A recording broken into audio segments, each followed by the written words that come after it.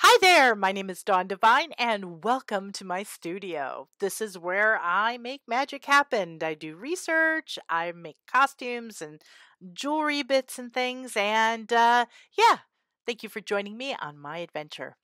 Now, today, what I'm going to do is talk to you about a pivot that I'm taking in my career path because it became clear in the spring that I can no longer sew on a moment's notice. My my hands have, as my friend Cynthia told me, an expiration date, and it's nearing that date.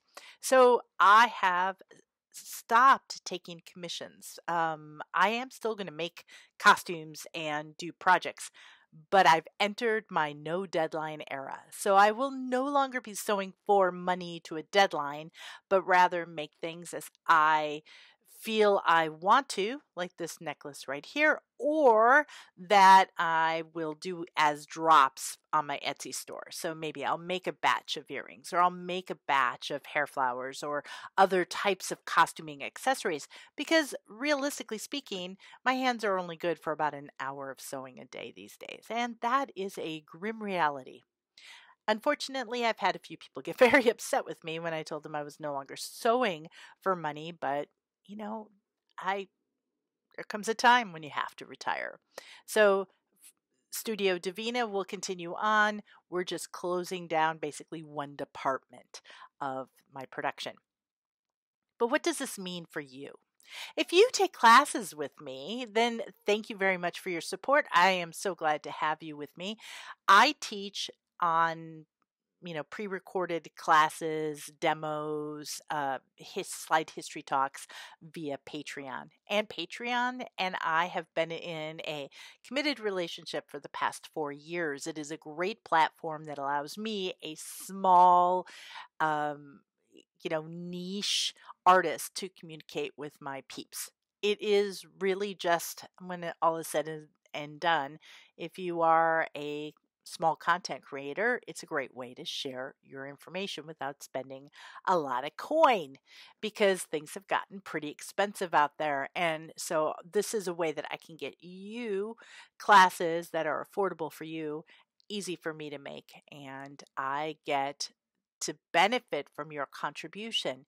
If you take a class from me, the cash goes directly to doing research. And as you know, I am a trained art historian, and continue on as an independent researcher, and with future books in on my horizon. So thank you very much for supporting my work in this world. Now, let me tell you about Patreon. So, Patreon is changing. We're taking a pivot during the second half of 2024. So, instead of offering 3 levels, 3 tiers, we're offering 4. We're actually adding a free tier. So instead of having a $3 tier, which was previously a coffee chat, we're moving that face to face jaw wag with a cup of coffee to the free tier. So the coffee chat will, moving forward, be free. This is the coffee chat, and this is, you know, coffee, Trader Joe's. Joe. That's what this is. Um, the $3 level will become a show and tell level. And so during my $3 level talks, I will be sharing with you primary resources and materials from the history of belly dance. For the next 6 months, we're going to be doing flip throughs of some of the most popular and famous, but now long out of print, books about belly dance. I'll be sharing with you my thoughts on each one, how they impact the way we dance today, and an analysis of the quality and substance of the content. I had a lot of great feedback from sharing Ozel's Gold book in the winter, and then following that up with Belly Dance, Celebrating the Sacred Feminine. Those 2 books got so much feedback that I've decided to make it a feature of the information that you can get. So if you're doing original research like me, I can share with you some sources and resources that you can use for your ongoing research. Or if you're just interested in taking a peek inside of one of these books, you've seen the cover, you've heard about it, but you've never been able to see it, this is the time for show and tell. But I'll also be sharing things like vintage ephemera and links to articles and all kinds of, basically unprocessed source material. So that's going to be at the $3 level, which will get the new name, the new rebranding as Show and Tell. Then the $7 level has made a change as well. $7 level is sewing demos, and I have ridden the struggle bus. I have gone through 4 different cameras of different, top-down recording sessions, and what I've decided to do was just buy a new cell phone and get a new boom arm stand. So the stand was purchased in early spring and I just got the new phone in July. So it now takes beautiful video and I can set it up on a very strong, sturdy boom arm that I'm not afraid of destroying or breaking or anything like that.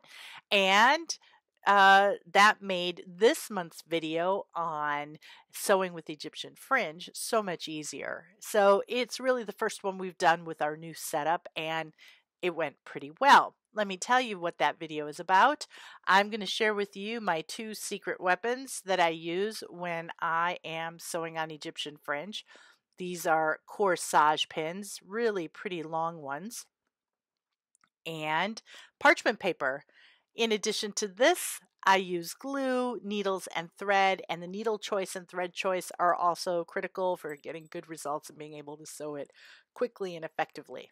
So if you're interested in seeing how I use parchment paper to make Egyptian fringe sewing easier, come and join me at the $7 level.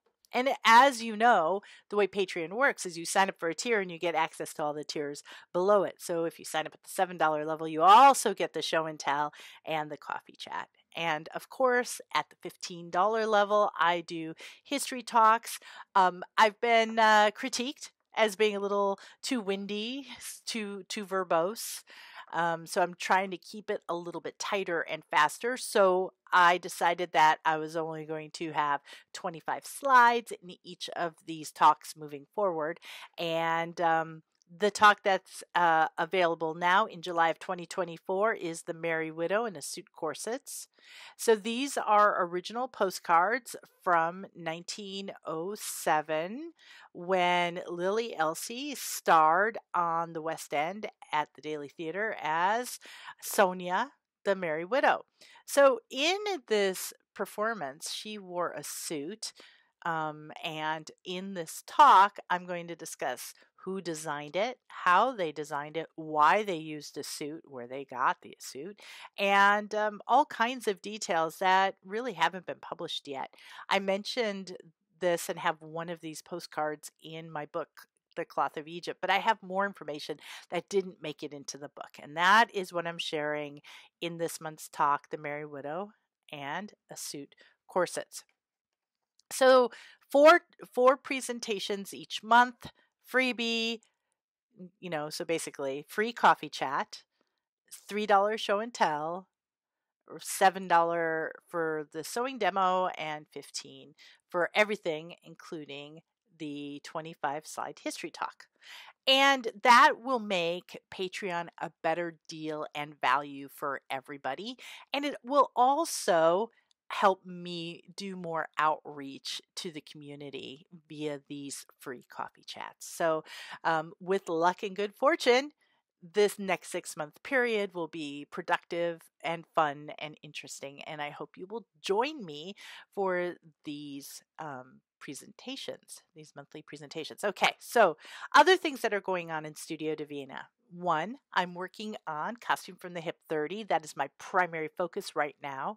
The expansion of the book is going to get its own series on YouTube, I think, where I'm going to talk about what it takes to write a kind of a big monster book project. So what I'm doing is expanding, updating, and renovating from top to bottom my original book, Costume for the Hip. It's been 30 years. Can you believe it? I look in the mirror and I can see it on my face.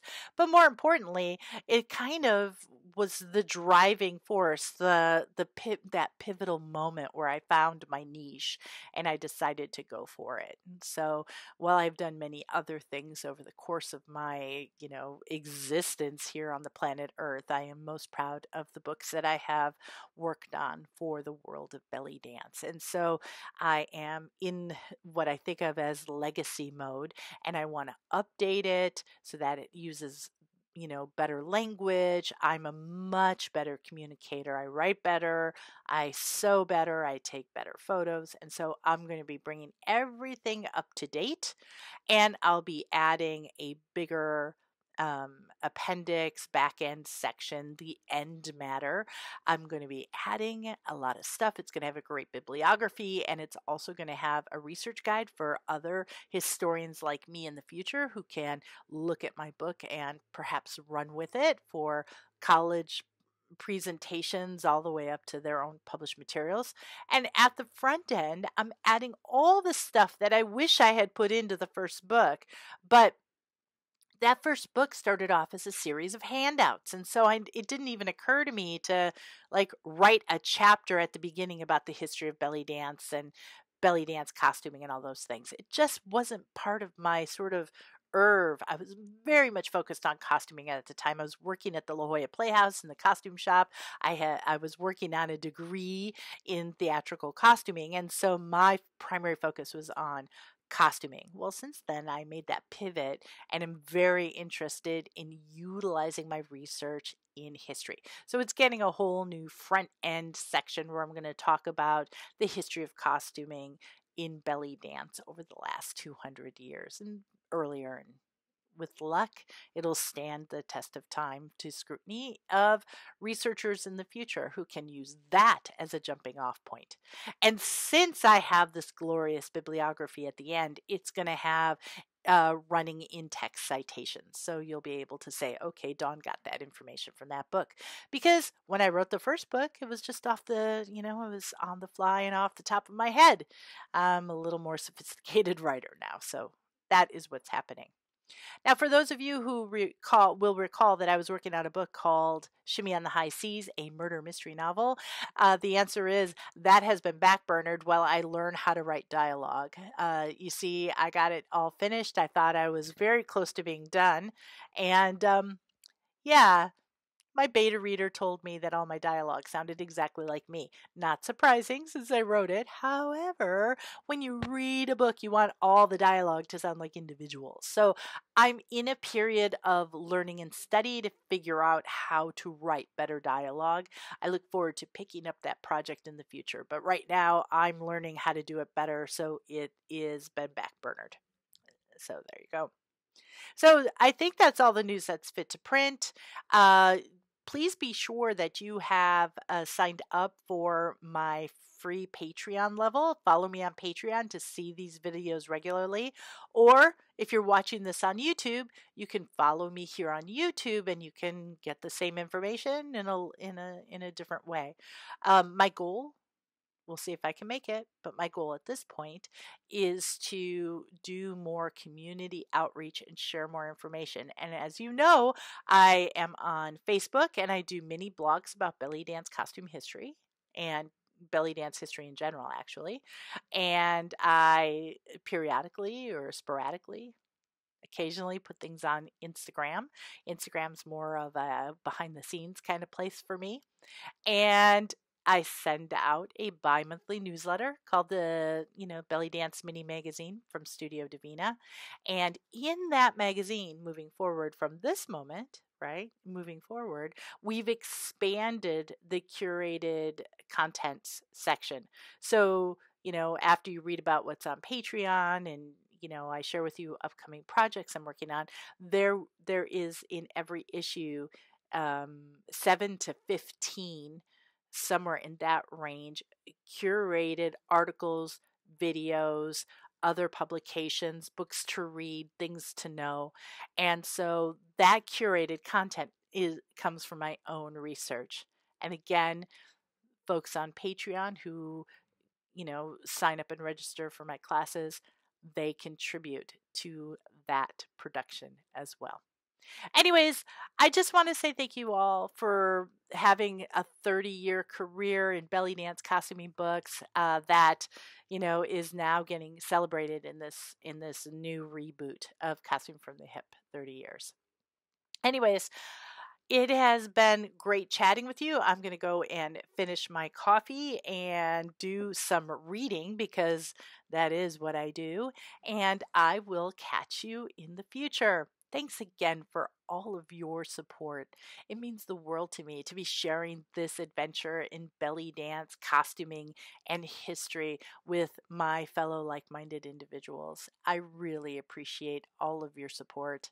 And until next time, take care, be well, and have fun making something wonderful. Bye.